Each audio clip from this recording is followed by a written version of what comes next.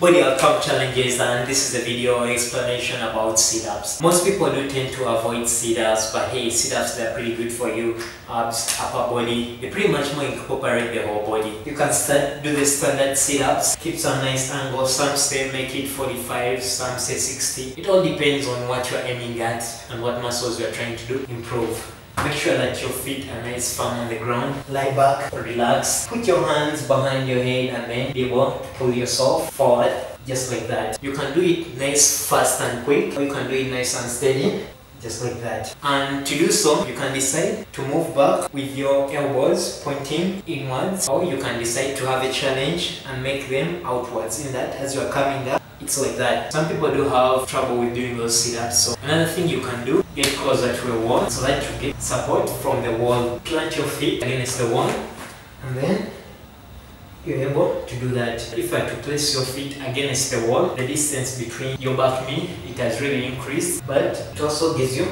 some nice sit-ups. So you can decide to put your feet against the floor, and that way you are able to move up. Or to make it a little bit easier, you can sort of like squish your toes in, that your toes are partly on the wall and then the rest of your feet down on the ground. That way it's easier. If you have a partner that you're working with, they can hold your hands down or kneel on them. If you're by yourself, you can decide push your feet inside, maybe say under a drawer, something like that. Another variation, you can decide to cross your feet. Vary your sit-ups, in that way it also helps you not to get boring. I usually do up to 90 for about 3 minutes, then I prolong them, make it about 140. It may take me about 5 minutes or 6 or 7, depending on the amount. Check out the link to that video challenge that I made. Let me know how that goes. As usual, feel free to leave me any questions, comment, like, subscribe.